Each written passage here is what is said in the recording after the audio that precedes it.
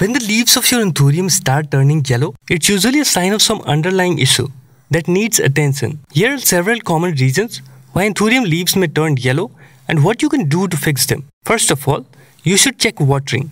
Overwatering is a common issue with Anthuriums. Make sure you're allowing the top inch or so of the soil to dry out before watering again. Yellowing leaves can be a sign of root rot caused by excessive moisture. To fix this, reduce your watering frequency and ensure proper drainage in the pot. On the other hand, if you're not watering your Anthurium enough, the leaves can also turn yellow. These plants like to be consistently moist but not waterlogged. Water when the top inch of soil feels dry, but don't let it dry out completely. And you should also make sure it's getting proper lighting. Anthuriums thrive when they are exposed to bright, indirect sunlight for most of the day, similar to the dappled sunlight they experience in their natural habitats. This promotes their quick and healthy growth. Inadequate light levels will slow down their growth and cause their leaves to turn yellow as the plant struggles to sustain itself. This can happen in rooms without windows, those with only north-facing windows, or even in well-lit rooms where the plant is positioned far from the light source. On the other hand, excessive direct sunlight can also be harmful. These plants are not well suited for intense sun exposure and should be kept away from direct sunlight during the midday or afternoon hours. Intense and too much sun is going to scorch the leaves and they will go brown and crisp. Temperature fluctuations.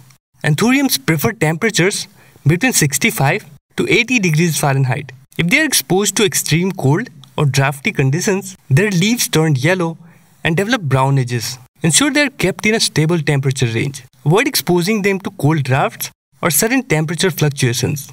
Root rot. If the roots have rotted due to overwatering, you may need to trim away affected roots and repot the plant in fresh, well-draining soil. Ensure the pot has proper drainage and be cautious with watering in the future. Heavily root bound. Anthuriums don't like to be too crowded in their pots. If the pot is too small, the plant may become root bound, leading to nutrient deficiencies and yellowing leaves. Repot your Anthurium into a slightly larger container if it has outgrown its current pot. Transplant shock. Any sudden changes in environment, such as relocation or repotting, can stress the plant and lead to yellowing leaves.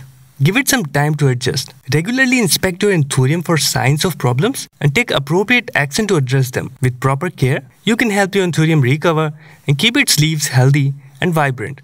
Hope you learned something today. Give this video a thumbs up and subscribe for more houseplant care videos.